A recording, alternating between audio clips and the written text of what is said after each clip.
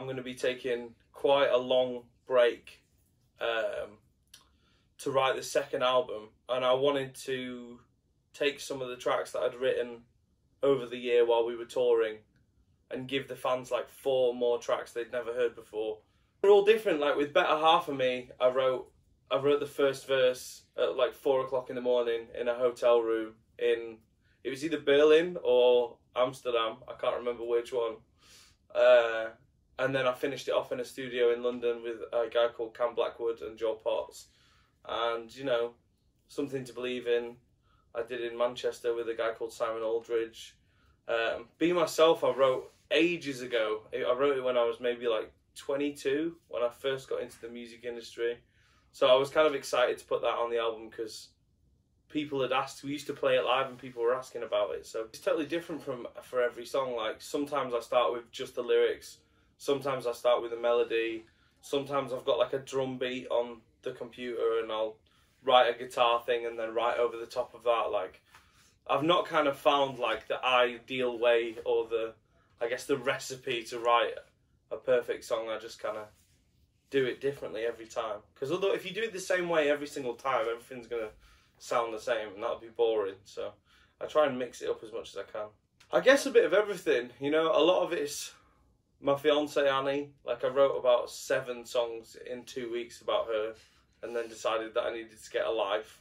Because that's, you know, I just kept writing every single song about her. And then there's a lot of songs about my friends, whether they've been having good times or they've been struggling. There's a lot of songs about me and how I'm feeling throughout the year and on tour, and you know, some of the challenging things that we've had to do this year as a team. And I guess that the inspiration for it is just like what's going on in my life and the people who are around me. A lot of it's, you know, inspired by my family as well. So there's a whole host of different things that go into the songs. Rudimental came to us and asked if we wanted to feature on one of their tracks. So I went out to America and finished off Walk Alone with a producer called Jesse Shatkin. That was an amazing experience. You know, we played with Rudimental at Alexandra Palace in London, which was incredible. And I did a song with Zara Larsson, which was really strange because we didn't really do it together. But like, I had finished off kind of half of this song and she came in and heard it and really loved it, so decided to do like another verse on it. And we and then later on we got together and did a couple of live performances. So yeah, it's not been like get in a room with these artists and try and write something from scratch, because I guess there just hasn't been time. But a lot of the collaborations has kind of come together whenever we've had a spare moment, which has been really fun. But I guess I'd probably look at doing it a different way around the second album.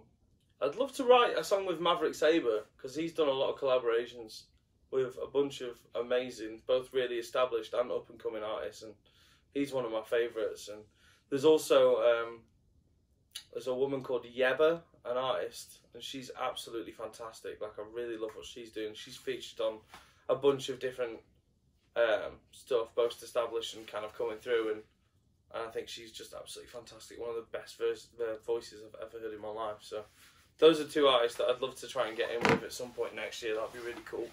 I've not really made any plans.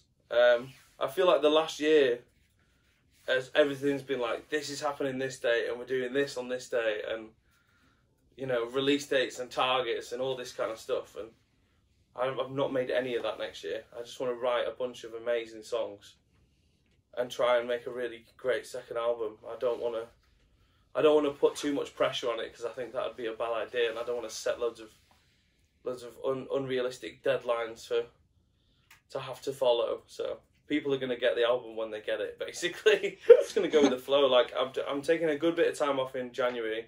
I'm going to delete everything on my laptop and just start completely fresh for the second album, and just not let any of the past influence it. Just kind of try and live in the moment for it. Thank you very much. Pleasure. Thank you.